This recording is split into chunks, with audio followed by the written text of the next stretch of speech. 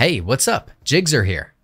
A SIM PIN, or personal identification number, is usually a 4-digit code provided by the carrier service that allows you to lock or unlock your SIM card to prevent unauthorized access to make calls or send text.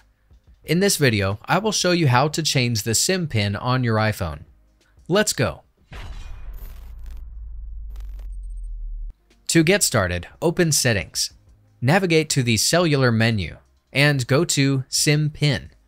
If the toggle is already on, just tap the Change PIN option below it and provide your SIM's current PIN to proceed. Then enter a new PIN. Retype it to confirm, and click Done to save your changes. Otherwise, turn on SIM PIN and enter the default code from your service provider. The PIN code is usually included in the packaging or printed directly on the SIM card when you purchase it. However, if you are not sure or do not have access to your PIN code, please do not try to guess it at random, as you will only be allowed a limited number of attempts. If you fail to enter the correct code within the limit, you will be locked out of your SIM card.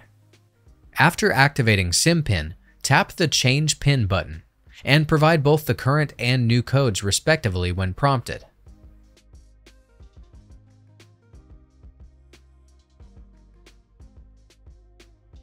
That's it. If I could help you, feel free to give this video a thumbs up and don't forget to subscribe. Leave a comment down below if you have any questions.